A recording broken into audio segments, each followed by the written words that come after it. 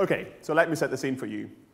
You're driving in the desert. It's the middle of the night. There's no one but you on the road. And then suddenly, bang, you see this thing crash landing in front of you. You decide to explore, so you take out your torch and you walk towards it. And then you see these strange markings in the ground. They look man-made. You can see some patterns, but nothing that you can discern.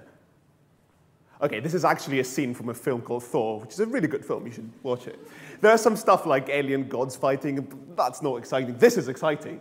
What happens next is there's a special agent in the scene coming and yelling some orders. Get me someone from linguistics down here. That's where the film gets it wrong, because they should have called me. What I do is I teach machines to find patterns in text that correspond to linguistic structure.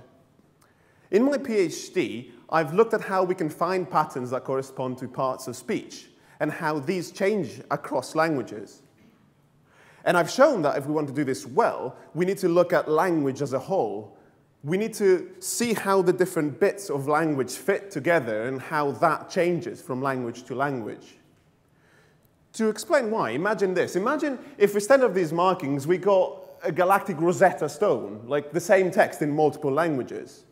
A space linguist would not just look at the text and say, oh yes, that word goes with that squiggle. It's not that easy. We need to know about word order and syntax. Perhaps in this language we say, beer strong drinks John instead of John drinks not strong beer.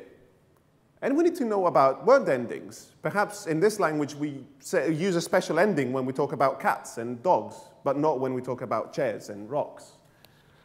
And finally, we need to know about parts of speech. Perhaps in this language there are no adjectives, and we express the same meaning using verbs or nouns. So we say something like, this leaf has greenness instead of this leaf is green. And using machine learning techniques, we can do these sorts of analyses over millions of words in hundreds of languages, far more what any single linguist can do by themselves.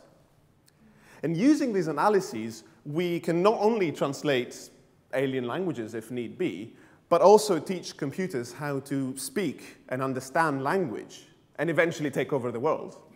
So thank you. But more importantly, using these analyses, we can learn more about language itself.